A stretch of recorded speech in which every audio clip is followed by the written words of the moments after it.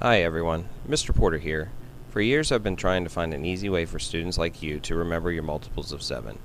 I know these are sometimes the hardest multiples to remember, so I've tried to make it as easy to remember as possible. First, I was trying to show students how to distribute their 7 into 5 plus 2. For some of you that might be simple, but for others it was kind of confusing. So I went back to the drawing board, literally. I wrote the multiples of 7 on the board and left it there for a month. You see, all multiples have patterns, and some are really easy, like 2s and 5s and 10s. Others are harder to see, but they are there. I just needed to find this one. Then it happened. I saw a predictable pattern in my 7s. I couldn't believe how easy it was, and now I'm going to teach it to you. First, make a tic-tac-toe board. If you don't know tic-tac-toe, it's 2 horizontal lines and 2 vertical lines intersecting to make 9 boxes. Starting in the bottom left-hand corner of the board, start numbering each box. 1, 2, 3, then go up a row and keep counting. 4, 5, 6, and keep going through the top row.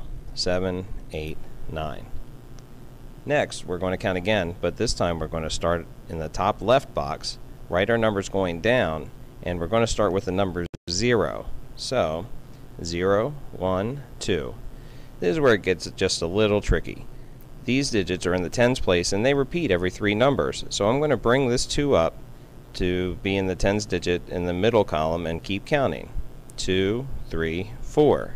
Again, another repeat, so I'm going to bring this 4 up to the tens digit in the final column and keep counting. 4, 5, 6.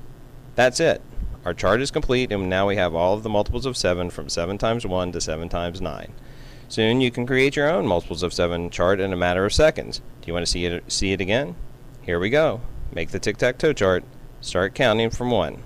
1, 2, 3, 4, 5, 6, 7, 8, 9.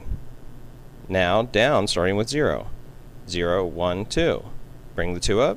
2, 3, 4. Bring the 4 up. 4, 5, 6. Simple, right? Now you can use this to check your math and figure out some small problems.